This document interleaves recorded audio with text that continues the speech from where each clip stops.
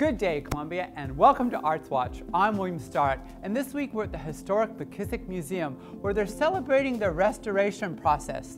This year's theme is a sense of place, getting fresh. It's an amazing event, it's a fundraiser, and we're going to learn about all the details from one of their board members right now.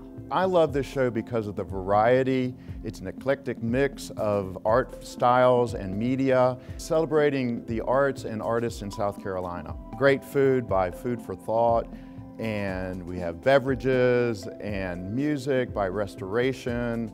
We have a restored museum. The building is more secure and airtight in order to be able to preserve the wonderful collection that the museum has of Southern vernacular and material culture.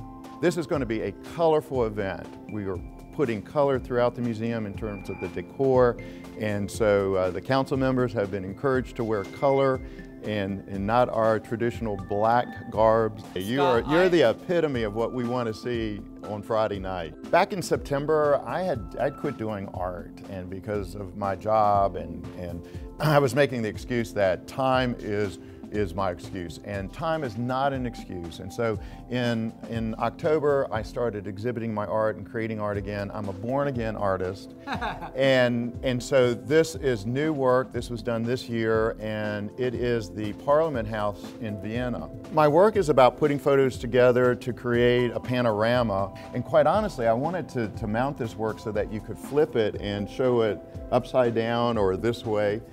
Well, they can call the museum at 777-7251. And we're going to encourage everyone to come on down to the McKissick Museum tomorrow night, where we're getting fresh. It's a colorful event you're not going to want to miss. I'm going to throw it back to the station.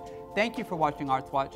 Come on down tomorrow night to the McKissick Museum and help not only the artists, but the McKissick Museum itself.